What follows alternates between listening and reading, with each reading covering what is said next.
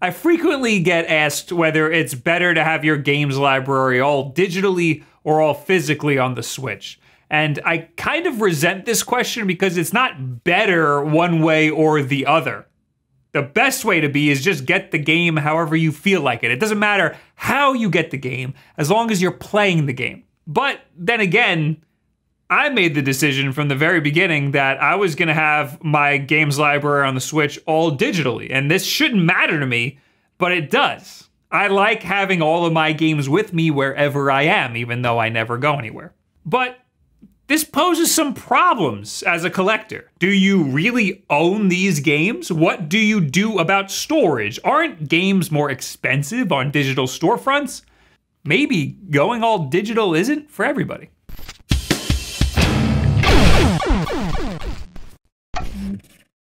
This video is sponsored by GameFly.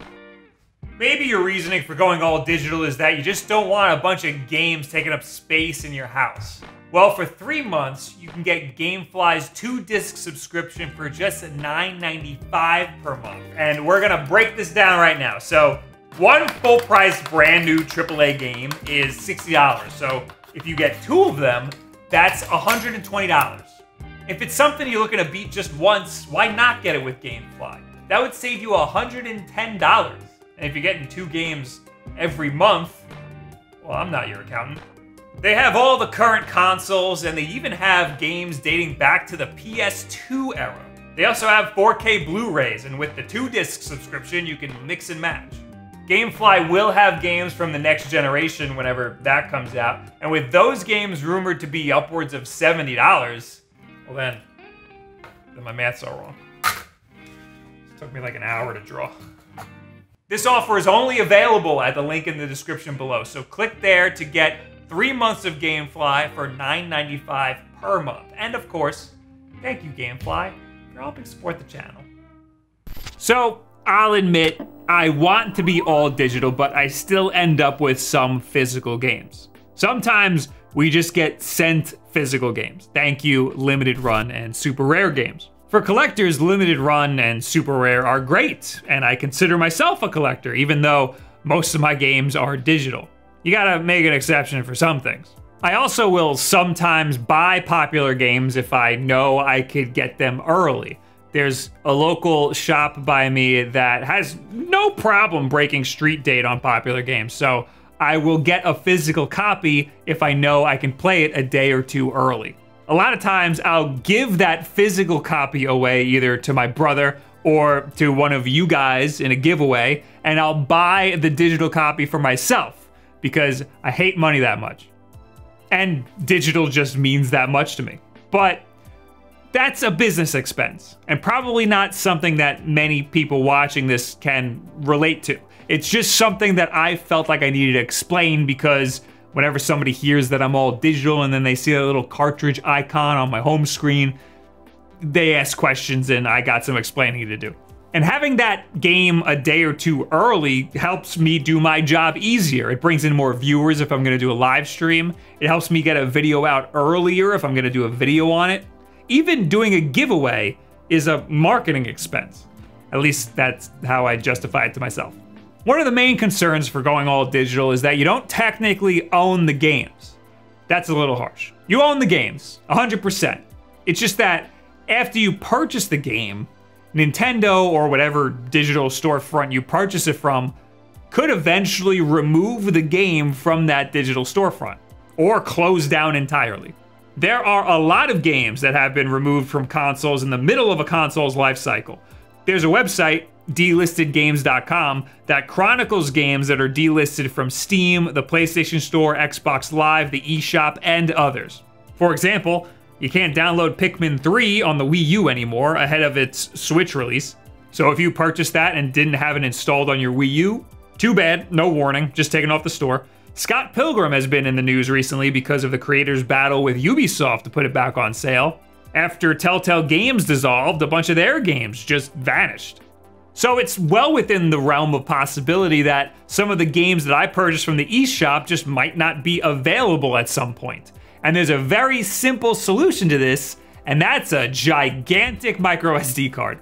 Now, I'll warn you, you do not need a super large memory card for the Switch. I definitely do not recommend getting a 1 terabyte card right away. It's way too expensive. I think the best deal to size ratio you can get right now is a 200 gigabyte. And that should be way more than enough for you.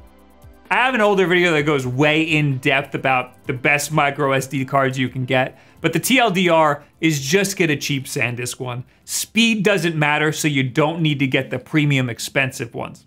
But also I say SanDisk because I know they're a reliable company, and there are a lot, and I mean a lot, of garbage micro SD card manufacturers out there. Samsung is fine, PNY is fine, Kingston is fine, but my favorite is SanDisk.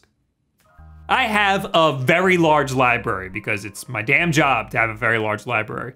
I started with a 200 gigabyte, then I upgraded to a 400 gigabyte, and now finally a 1 terabyte.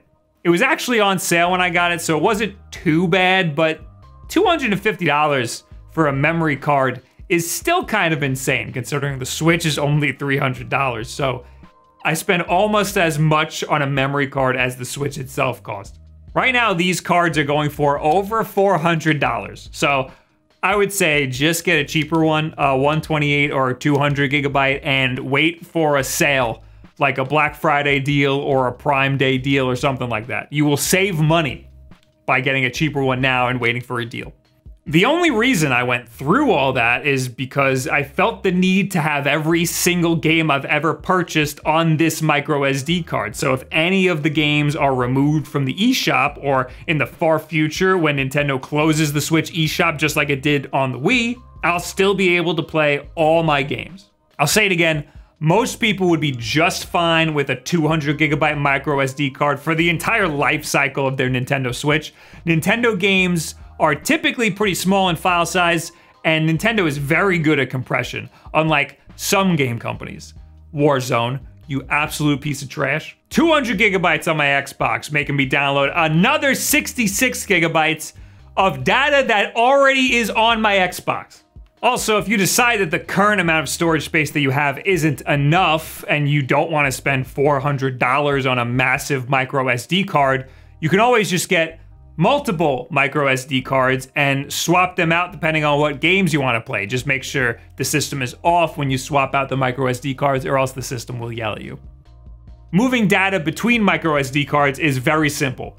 All of your saved data is on the Switch's internal memory, so the micro SD card only has game data and updates and stuff like that. So in the past, what I've done is just pop a new micro SD card in and rapidly re-download everything. Honestly, it only took me about a day. It actually went pretty quick. However, the easiest way would be to just plug both micro SD cards into your computer and drag and drop all the contents. Okay, I was not expecting that to take 7 hours, but I have 400 gigabytes of stuff, so. Nintendo has a listing on their help site that gives you a step-by-step, but it really is just as easy as dragging and dropping your files. You can even just leave them on your computer if you want to back them up. You cannot put your micro SD card into a different Switch, which is very annoying if you're trying to transfer data between Switches, like if you got a brand new Switch. That's another case where you just have to re-download everything. A potential downside to going all digital is sharing games. You can't just give somebody the cartridge when you're done playing it. So if you have maybe multiple family members and you want to pass the game between all of you, you can't do that. However, if you have multiple accounts on your primary Switch, they will be able to play your digital purchases.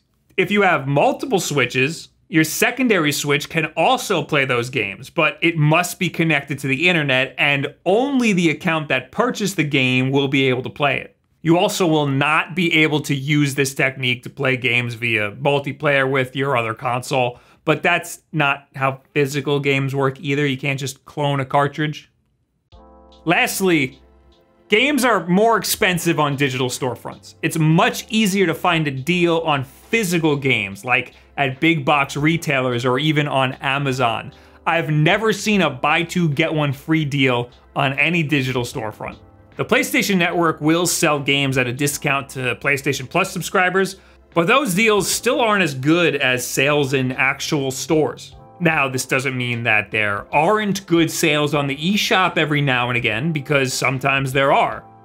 But overall, you will find better deals on physical software when available. Personally, for me, I always buy games as soon as they come out because I gotta be in the know. It's part of the territory here. And as we all know, when games just come out, they're always their full MSRP. So I'm not really losing any money being all digital, aside from the price of the massive SD card and buying games twice, that whole thing. Okay, so maybe it is costing me a little bit. I should just do GameFly. But the convenience of having the game on my Switch wherever I am and not having to change cartridges when I'm lazy at home is worth it for me. I don't have to go looking around my house for that game I wanted to play. And if it's ever removed from the eShop, I have the peace of mind that it's on my Switch already. I don't have to worry about it. So the concerns you may have about going all digital might not be all that bad. But of course, the best case scenario is just be a mixture of both. Get whatever's convenient for you. Maybe you're not a crazy person and you don't have to be all one way or the other. As far as next gen goes with PS5 and Xbox Series X, I would love to be all digital, but I have a feeling there's gonna be major problems with storage space. Game files on those consoles are gonna be massive because they already are, and they're not really giving us much more storage space because the hard drives are SSDs. Sure, you can store the games on an external, but I could also just store the games on their discs. But that's a whole topic for another time. What do you guys think about going all digital or being all physical on your Nintendo Switch? Which way are you? Have you had thoughts one way or the other? Do you just not really care? Are you a normal person? Are you comfortable getting games however you can? Leave it in the comments below, add me on Twitter, and all this other social media garbage. Of course, you can never be all physical because there are games that are only available digitally, unless you just avoid those games altogether, but then you're missing out on some great stuff. Anyway, we got new videos and live streams all the time. Our schedule's in a pin tweet over on Twitter. We got Wulff Den live every single Wednesday. We also got streams over on twitch.tv/WulffDen if you want more of this face, but if you don't want too much, you can go to youtube.com/WulffDenClips, where we take all those live streams, just make them a little bite-sized. What's the lore in arms? Don't some people just magically get those arms? Mine would be rigatoni arms. It'd be like Min Min, but Italian. Again, thank you GameFly for helping support this video, so I don't have to rely on YouTube's monetization. But of course, the most important thing that you can do here, the easiest thing, is just subscribe. And share this video with a friend who maybe is thinking about going all digitally, maybe they are all digital already, maybe they have some concerns about it, or maybe they're just a brand new Switch owner. Thank you guys very much. Have yourself a very good week.